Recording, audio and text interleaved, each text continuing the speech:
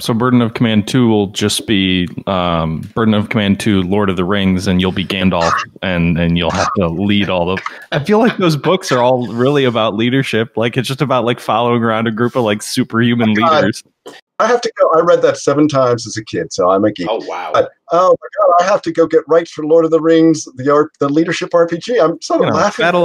Burden of Command 2, the Battle of the Pelennor Fields, and then you just follow around all the major characters who are leading, soldiers in combat, and the Nazgul show up, and then you gotta bolster your men with Gandalf, to convince them not to run away from the Nazgul, and you're good. Games like Field of Glory get that across. The leadership, especially in the ancients, was very important on the battlefield. Alexander the Great, I remember, he was at an Indian city, and he was late in the campaign. Nobody wanted to be in an Indian campaign anymore. And he gets up on the wall, and they're not following him because they're sick of it, frankly, even though they love Alexander. And by God, Alexander jumped off the wall into the enemy city by himself.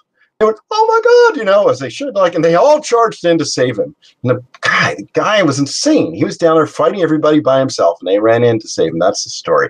So now there's an example of lead by example. Wow. So I want to kind of move on to Lord of the Rings. My God, that's great.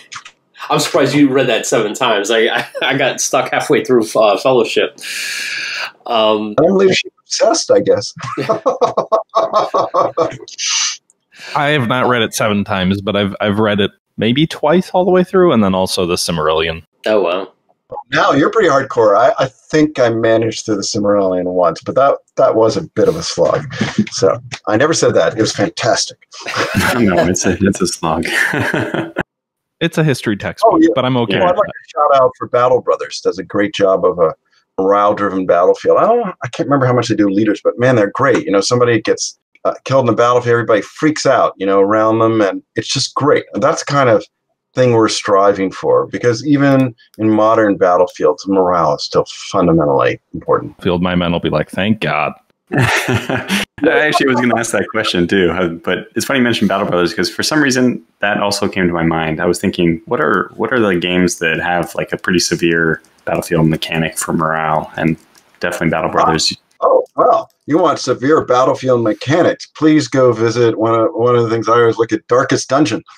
Yeah, I played that one too, but that's too much of a grind. Battle Brothers is really good. I also think Fields of Glory, 2 was, did I get it right? Fields of Glory? I feel like I'm... Yeah, Fields of Glory, that's right.